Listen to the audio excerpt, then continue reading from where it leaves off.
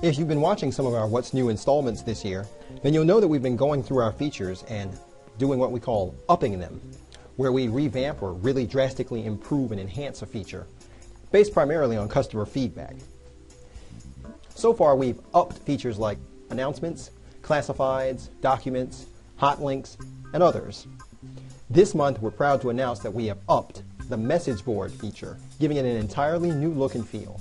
Let's check it out. The new enhancements to this feature are designed to give you a greater level of control and a greater flexibility in just how your residents interact within this feature. So let's take a look at some of the new layout. One of the first things you'll notice is this new Choose a Category box. You can create whatever categories you'd like here, and the default category is General. One of the best things about this is as you are creating your categories, which we'll do by clicking Add, Edit, Delete Categories, you'll see as you go to add a category, we'll say for instance in this example, Evening Activity Groups.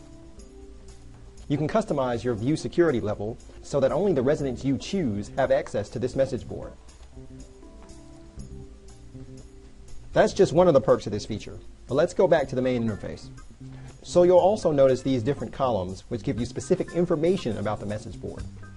Categories tells you the different subject types. Topics shows you the number of topics within that type. So for instance, under the category Employment for Teens, we have 2 topics. If we drill down deeper, we'll see those 2 topics are lawn mowing and pet walking. You'll also see here the number of views for each one of these topics, meaning how many people have actually clicked on it and viewed it, the number of replies to this particular topic as well, and the author of the particular message board topic. Back to our main screen, the number of posts in each category, as well as the last post made. And these arrows will allow you to sort within these categories.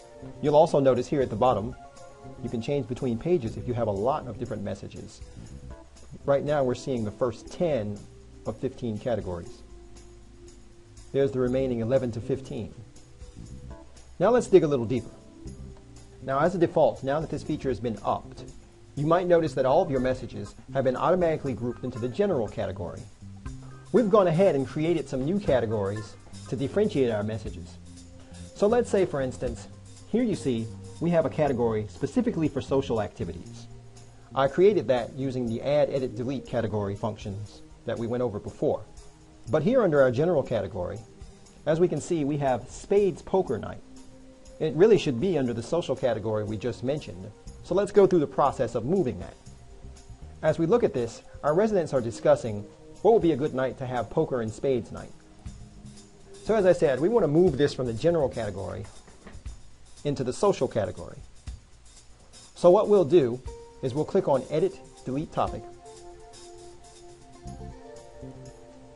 We'll highlight Spades Poker Night and click Edit.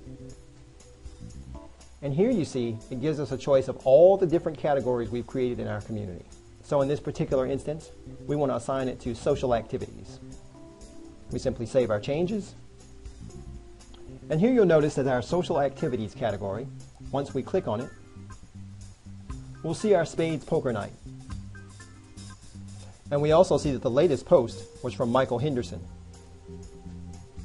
which is denoted under our latest posts column. Let's look at some of the new functionality available to administrators.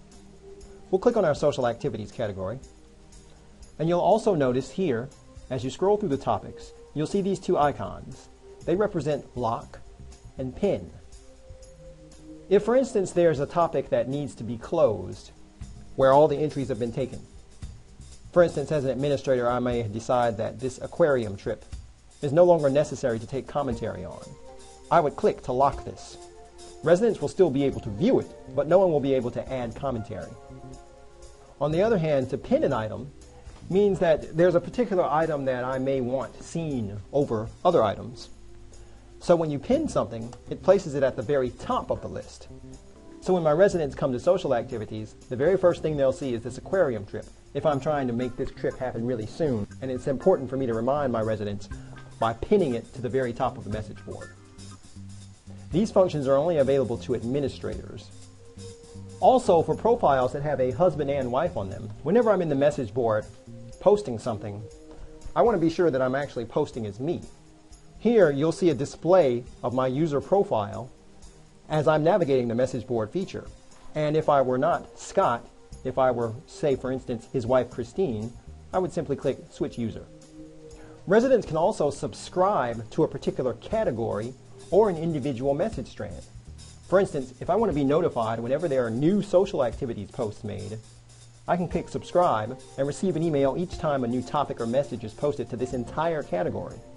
And of course, I can also subscribe to the individual posts within that category. So if I'm waiting for residents to go ahead and coordinate this aquarium trip, I'll want to subscribe. Keep in mind, just as we did when we moved our Spades Poker Night from the general category into the social activities category, an administrator can move topics between categories, but of course can still not edit a particular resident's post.